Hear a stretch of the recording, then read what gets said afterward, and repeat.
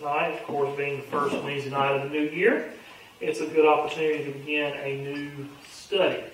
And I debated and prayed and wrestled with different study ideas, had some conversations with some folks, and have decided for the next several weeks, probably 8 weeks at least, 8 sessions at least, to do what I'm calling Bible Boot Camp.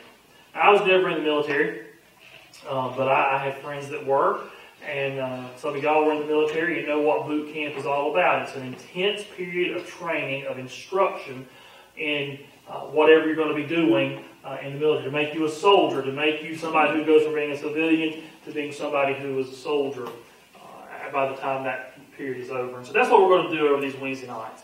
We're going to really kind of dig in and really grab hold of the truths of what it means to be people of the book, to be people who have the Bible, who read the Bible, who study the Bible.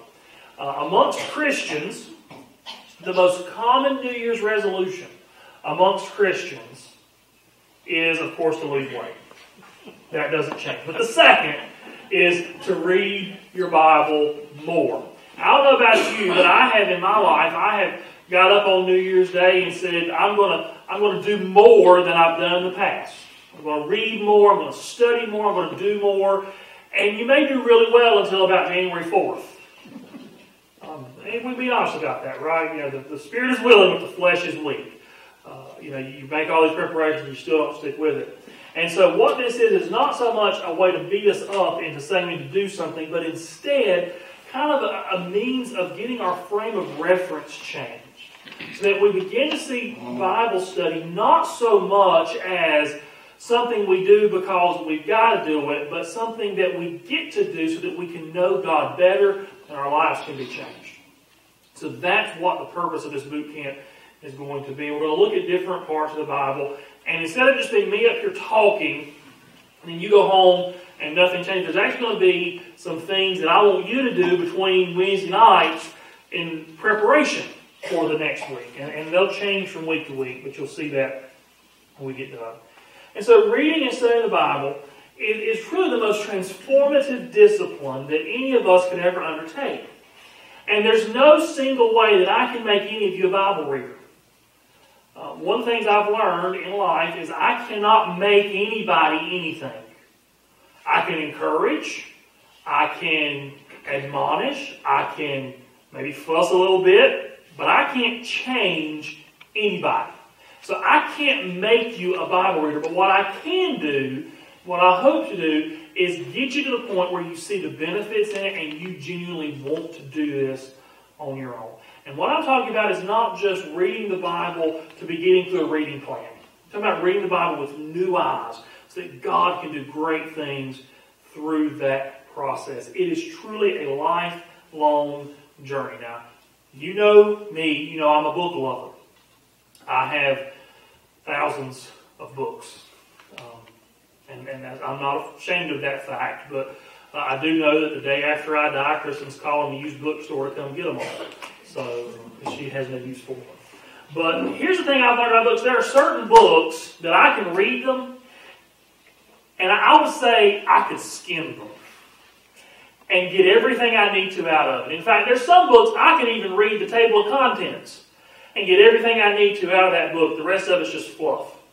There's other books that I can read and read them maybe 2 or 3 times and really feel like I understand that book. The Bible, I can read it from beginning to end 1,000 times and still there be more to it than when I started.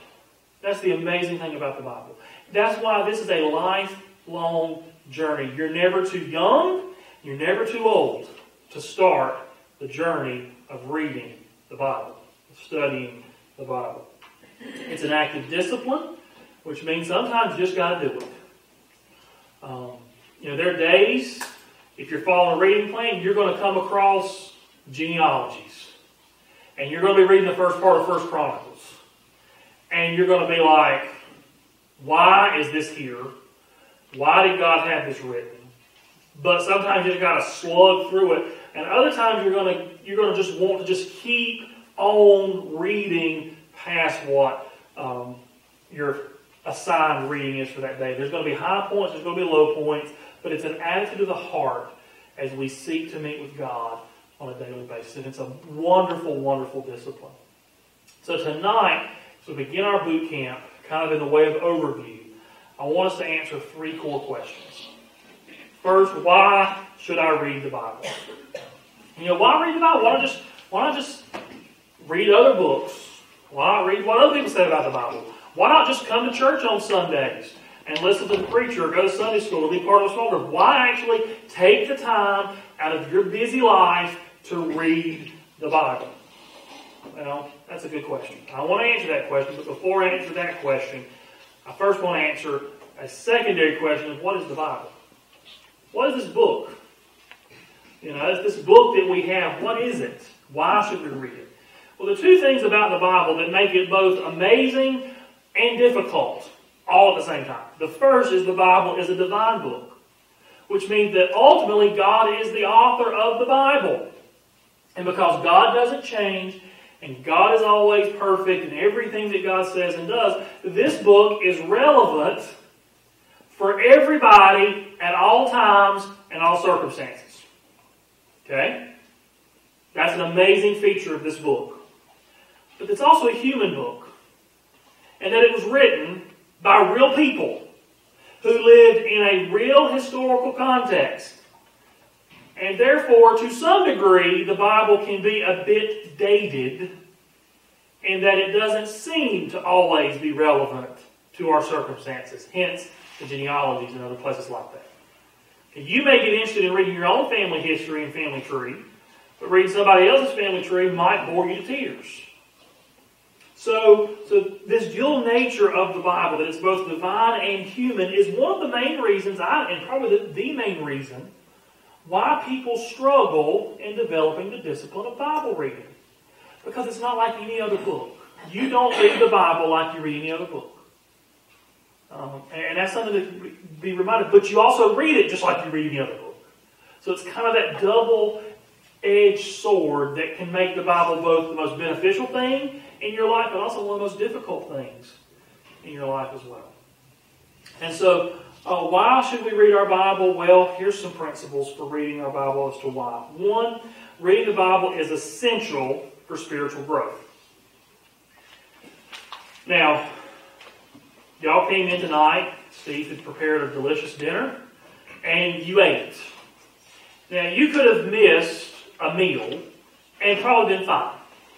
You could have missed 2 meals and probably been fine. You maybe even could go a whole day or 2 days without eating and be fine. But if you go much longer than that, you're going to start noticing it in your life. If all you have in terms of intake of Scripture is Sunday school, Sunday sermon, and Wednesday nights, if that's all you have, and no personal Bible reading on your own outside of that, how many of you could get by and be healthy if all you ate was 3 meals a week? You couldn't.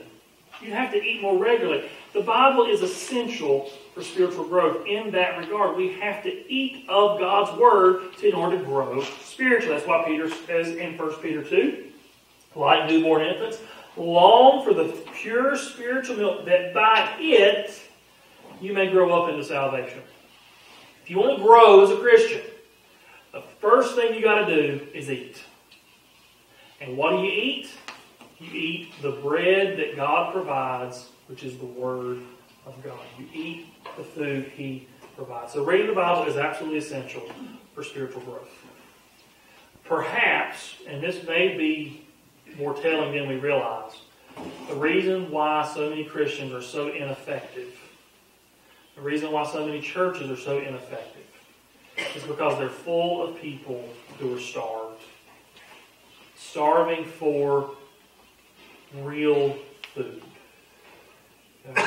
Now, there are times in life where you, as a baby, and maybe if you're in a medical situation, you have to be fed by somebody, and that's to get you by. But if you really want to enjoy the growth that comes from eating, you have to feed yourself. And so there comes a point where you have to start just taking responsibility for your own intake of the Bible. Secondly, the Bible is how we know Jesus. How else are we going to know anything about Jesus unless the Bible tells us? What's the song we learned as kids? Jesus loves me, this I know, for the Bible tells me so. How else are we going to know about Jesus unless the Bible tells us what we need to know about Jesus? That's why Paul tells Timothy that the Scriptures are able to make you wise for salvation. What you need to know Jesus, the Scripture tells us. One of my favorite passages in the Gospel of Luke is in Luke 24, when Jesus appears to the disciples there on the road to Emmaus, and they don't recognize Him. I would have just loved to have been there because of what Jesus does. It says there in verse 27, beginning with Moses and all the prophets, He interpreted to them in all the Scriptures the things concerning Himself. So Jesus takes the Old Testament and walks them through from beginning to end of the Old Testament and says, this is what's about me. They don't know it's Jesus, but He interprets them. He interprets the Scriptures about Himself, and so that they can then learn from that. It's probably the best Bible study that's ever happened in human history was on that event. So the Bible is about Jesus. Even the Old Testament is about Jesus. There's a tendency among some Christians who want to separate the Old Testament and the New Testament. And the danger with that is if you do that, you neglect the fact that even the Old Testament is all about Jesus. It's all about Him. Even the parts that are sometimes a little tough are about Jesus. And then, of course, Romans 10:17, faith comes from hearing, and hearing through the Word of Christ. We know Jesus through the Bible. So it's essential for our spiritual growth. It's how we know Jesus. And thirdly, the Bible is written for us and our encouragement. Now, I've heard people say the Bible is God's love letter to you. And that's a true statement. But I want to go a little deeper than that. I want to say the Bible is written for us in the sense that it's written for our lives. It's written for us to know God, to be changed and transformed by Scripture, by God's working through Scripture. And it's written for our encouragement and our instruction. That's why Romans 15 says, for whatever was written in former days was written for our instruction. It was written to teach us that through endurance and through the encouragement of the Scripture. Now I want to give you a little grammar lesson here, because this is cool. You can see this a little bit in English. Through endurance, and then you could actually take out and through the encouragement, and the sentence still makes sense. Through endurance of the Scriptures. So what's the endurance of the Scriptures? Plugging through it, reading it, committing to doing it. Okay, sticking it out. So through the endurance and through the encouragement of the Scriptures, we might have hope. It's a good word. It's a good word for us tonight. That through the Scriptures, we can be encouraged and have hope.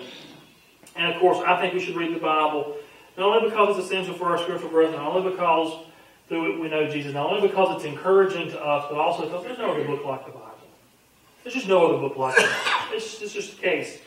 Notice how Psalm 19 describes the law of the Lord. It says the law of the Lord is perfect, reviving the soul. Let's stop there for just a second. Have you ever been to a dry spell spiritually? And you just open up your Bible and you read something and it's just like God turns the light on? And it just wakes you up. Revives the soul. The testimony of the Lord is sure, making wise the simple. The precepts of the Lord are right, rejoicing the heart.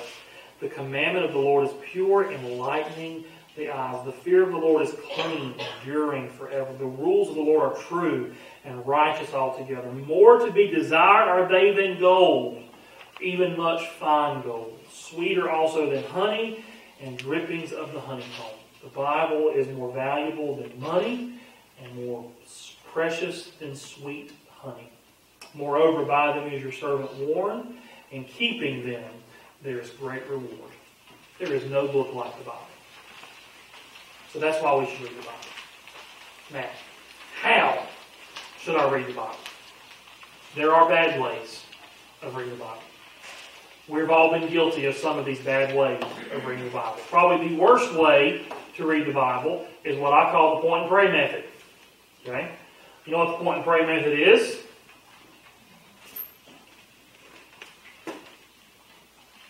I, King Nebuchadnezzar, saw. Okay, Lord, you're saying I'm a king, and I see things. That's the point and pray method. Maybe you've heard the story of the man that was his devotional reading, and he would crack his Bible open at random, point his finger, and whatever the Bible told him to do, he would do. Well, one morning, he saw his verse of the day, and Judas went out and hanged himself. So he thought about that for a second, thought that can't be true. So he did it again. He opened it up, and it said, go and do likewise. So he thought, well, maybe God's got a word for him after all, but God's not going to tell him to do that. So he opens it up again, points, and says, what thou doest, do as quickly.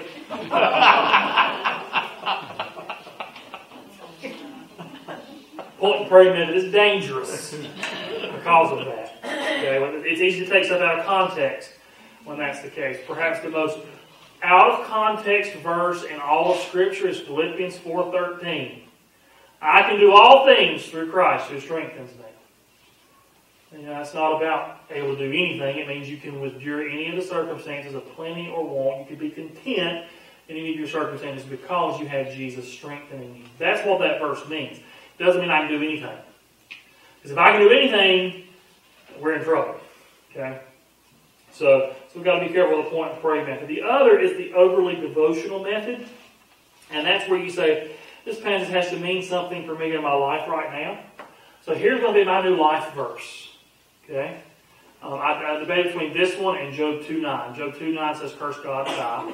I thought that would be a good life verse. But 2 Timothy 4:13. Here's my new life verse. Because this has to mean something for me, right? When you come, bring the cloak that I left with Carpus at Troas. Also the books, and above all the parchments. So that's your devotional reading for the day. What's God wanting you to do? He's wanting you to make a friend named Carpus. Which last time I checked, I don't know anybody named Carpus. Maybe there is, I don't know. Maybe we need to, tell the young expectant mothers if they hadn't picked out a name. There's a good Bible name for them right there, Carpus. And, bring a coat and books. Right? That's what Paul's wanting us to do. So we need to have a coat with us all the time and carry around a bunch of books. The early devotional method of reading the Bible would say every verse has to have some meaning for your life at all times. And that's not always the case. Sometimes what the Bible is doing is filling up your reservoir so that when you do need it, it's there. Not that you have to read something that day and have something stick out to you that particular day. So don't read the Bible in an overly devotional method because you'll end up with verses like that. Or at the end of Galatians where Paul says, see what big letters I write when I write with my own hand? I mean, like I said, it's a human book in places like that where it's just, there's nothing really to speak to you, but it's Scripture. And God's got it there for a reason, to help us when we need it. Okay, so maybe that's helpful for us there.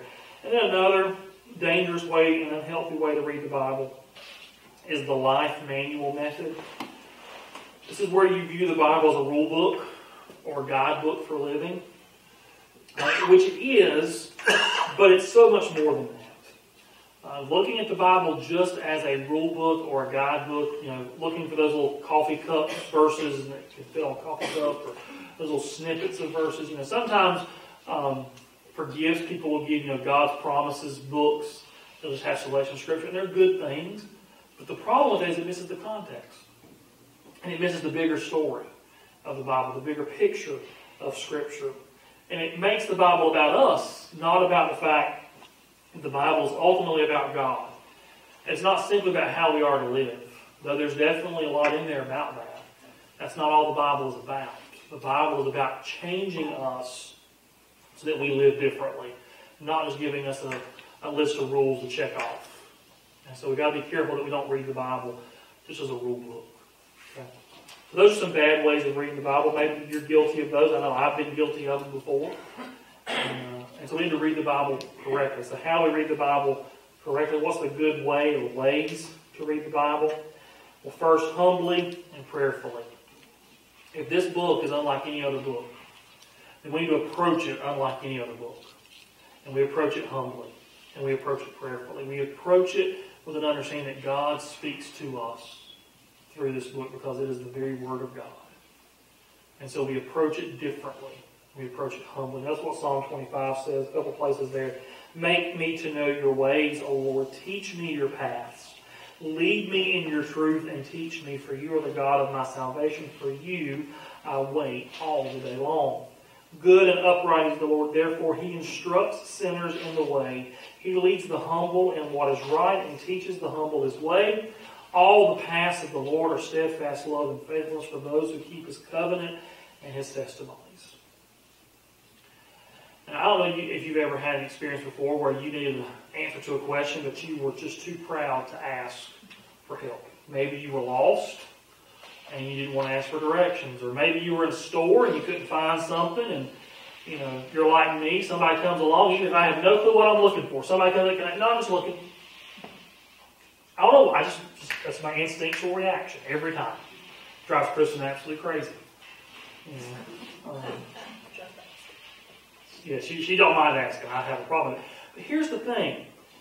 When we understand that we don't know everything, that is an immensely humbling experience.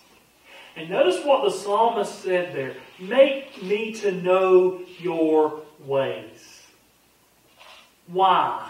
Because I don't know it all. I have deficiencies in my life, in my knowledge. I need to know things.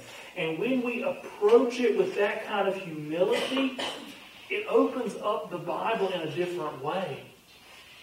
Because so many times we approach the Bible as just tell me what I need to know so I can just go about my business. Instead, we approach it and say, you know what? My life is aimless and directionless on my own.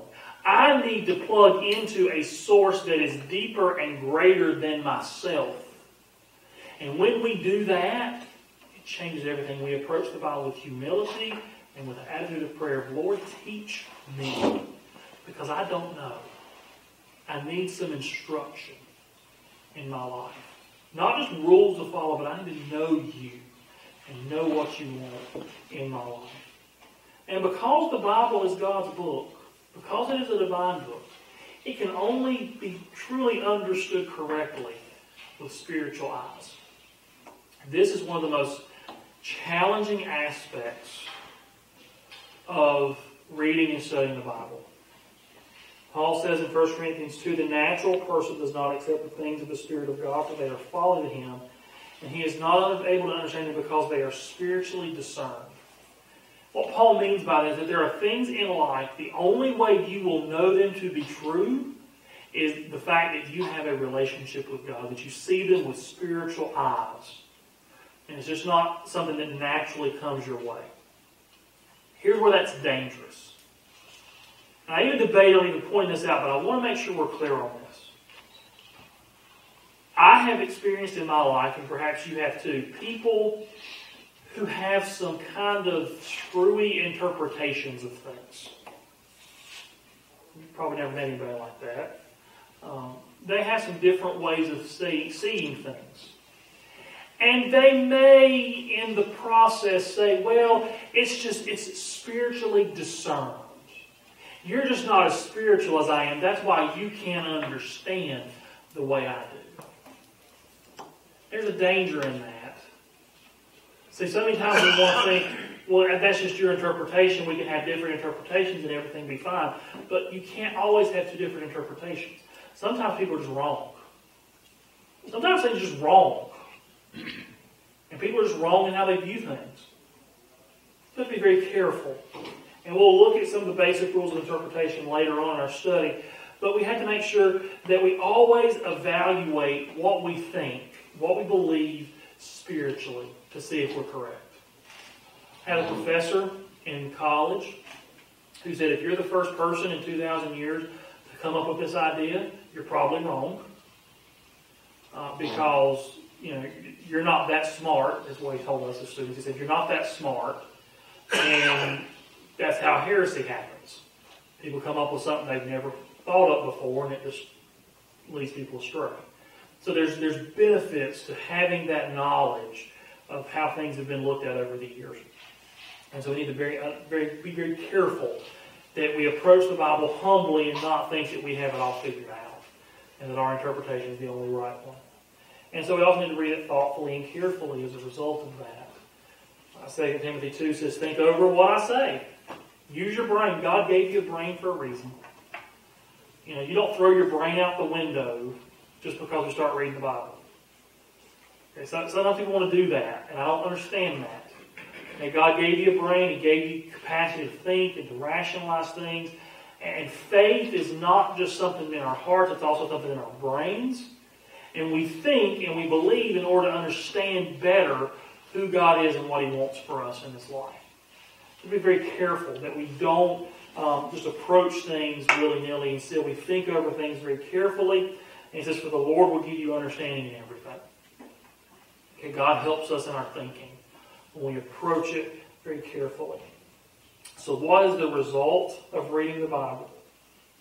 What's the result? Well, ultimately, life change. That's the goal. That's what we're after.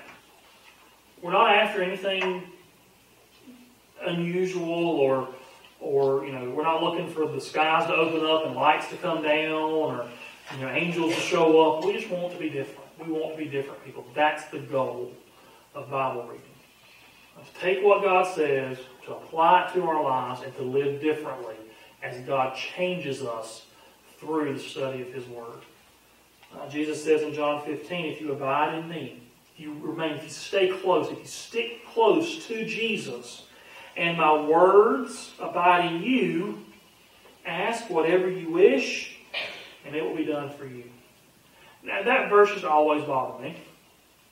It used to always just trouble me, because there's other places where Jesus says, whatever you ask for in prayer, it will be done for you. And I'm thinking, God, that's not how it works for me.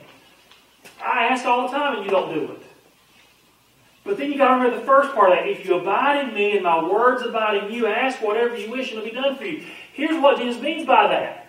If you've been changed by Him and by His words, you're going to think differently. And guess what? You're going to ask for different stuff than you would ask otherwise.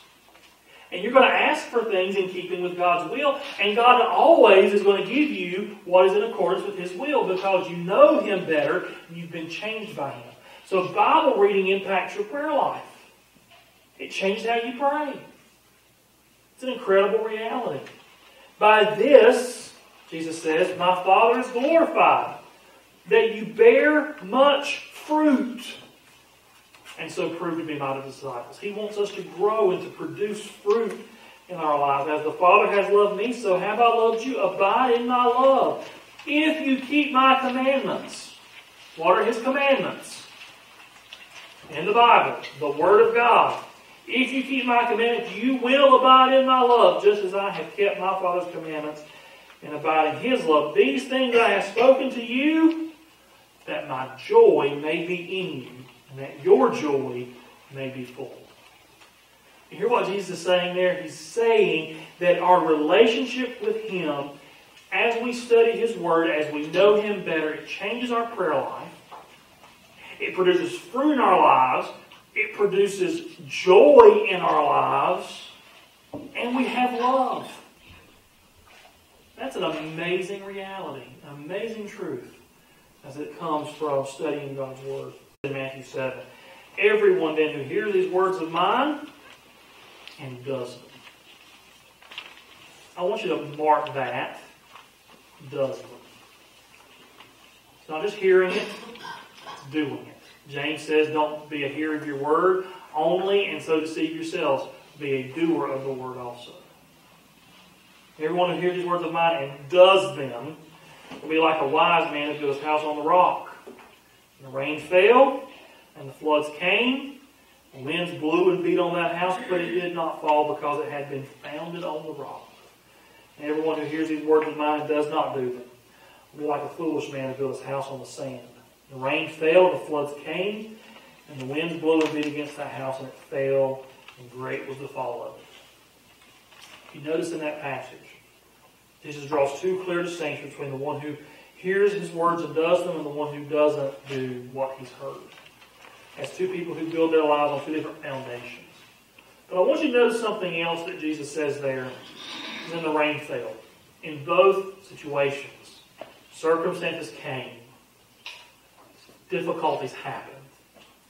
Life was hard. And the difference was not the circumstances that they went through. The difference is what the foundation of their life was built upon. That's the difference. Everyone who hears these words of mine and does them. Is it easy? Not always. Is it pleasant? Not always.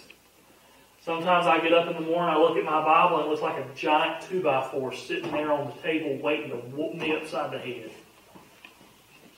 And God has an amazing ability to bring passages to me in my personal reading time that I really just didn't want to hear that particular day. But God knew I needed. And it's amazing how God's Word has that effect. And there's other days where I'll just read and I'll be like, God, how'd you know? I mean, as if I have to ask that question, but it's still the natural response. How'd you know that I needed that encouragement today?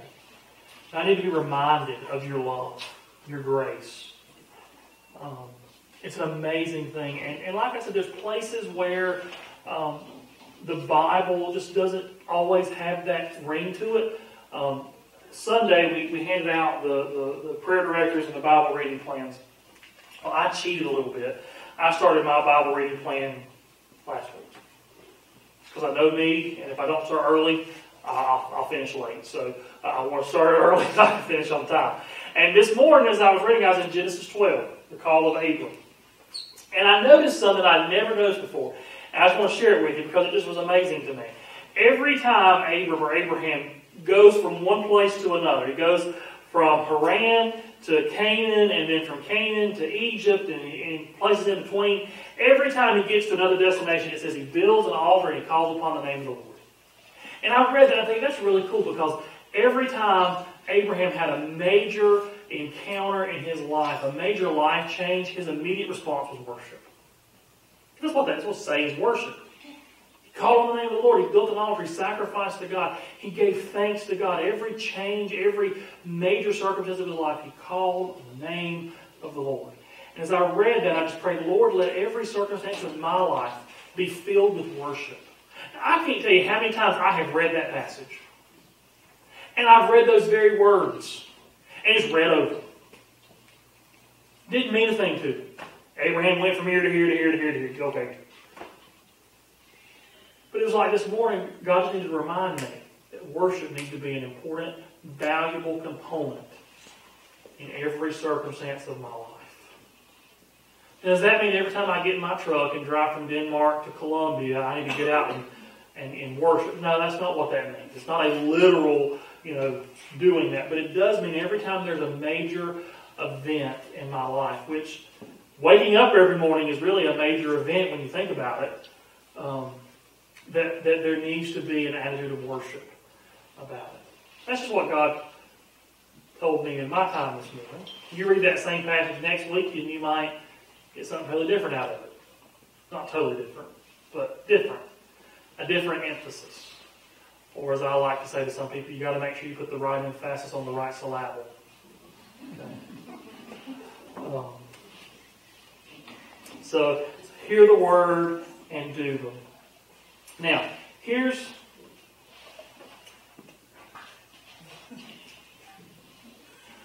need to make sure that camera wides out next week so that we can get peanut gallery over here. So, anyway, here's your homework.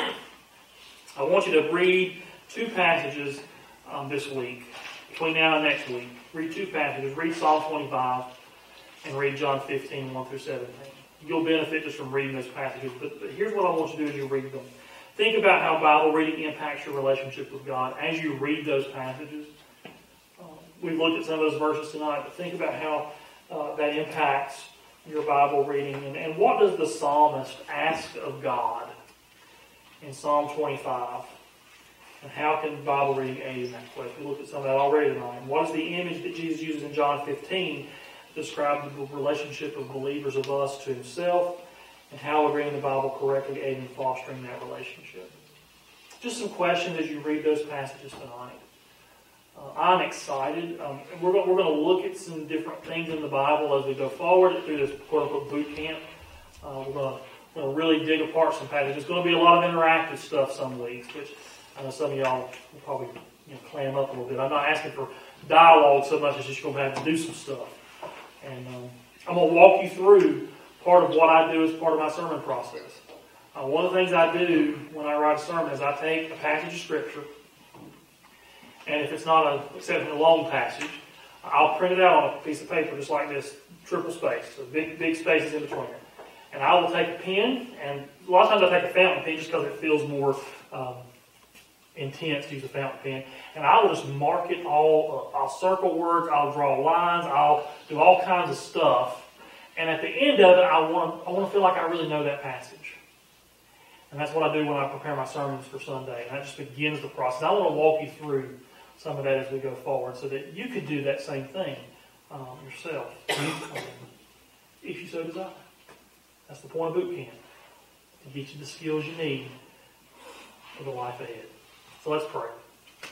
Father, I thank you once again for the privilege of studying your word. May we not only hear it, but let us do it as you strengthen us and provide for us. In Jesus' name we pray. Amen.